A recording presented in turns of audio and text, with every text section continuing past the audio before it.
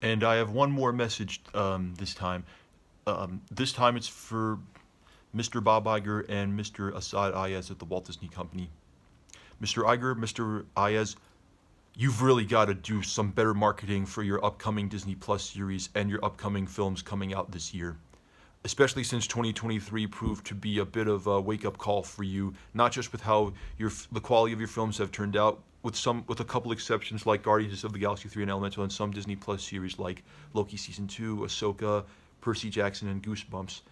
But you really have to market your shows more actively, more strongly, and with a strong strategy as well.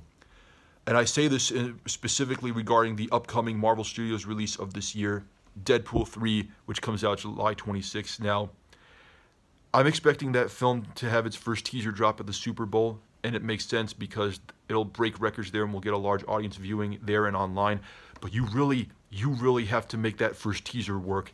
And I hope that you, Ryan Reynolds, Kevin Feige, and Sean Levy are finding some way to do it in a way to get people excited, in a way we haven't seen for an MCU film in a long time, because you really could have a lesson learned to market your upcoming films better, especially Marvel films.